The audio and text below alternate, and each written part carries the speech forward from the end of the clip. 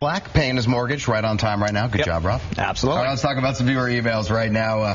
This is the same question I think we all have. I'm nervous. How should I invest at this time after you pay your mortgage? Yeah. That's a good question, and it depends on what how you're investing and how old you are. If you're 20, 30, 40, you probably shouldn't be nervous with the stock market. You should look at it as a wonderful buying opportunity. You shouldn't be nervous about the economy in a recession. Recessions happen; they're normal. We come out of them, and they tend to be great buying opportunities.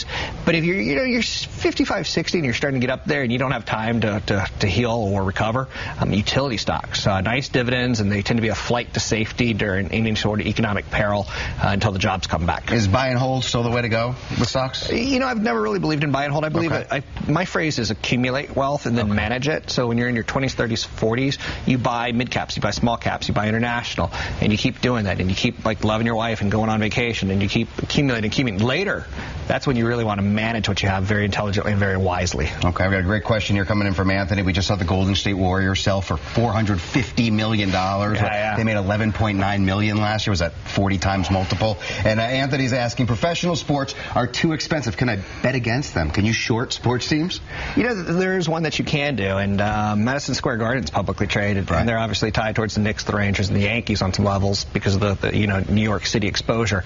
I tend not to recommend that because as sports have gotten more and more expensive, you and I used to go to games for pennies and nickels. Now it's multiple hundreds of dollars, and yet there's always an audience for it, and the sports teams themselves become more profitable by kicking us out and going after more of the corporate sponsors. Well, talk about that deal with the Golden State Warriors from a financial standpoint. Does it make sense? It doesn't make a lot of sense, but if you were to buy a weak team, now's the time to do it, because if they get them to the playoffs, the value likely will go higher.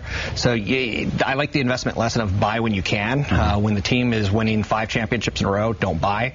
But when the team goes to the playoff once in 15 years, that's when you absolutely want to buy a franchise. Try to turn it around and then sell it. Maybe we could do that for season tickets? Maybe. Now's a good time to buy Warriors season tickets, maybe? I personally like the minor leagues. Okay. So, there's not good minor league basketball, but minor league baseball is so much more affordable for families than Major League Baseball.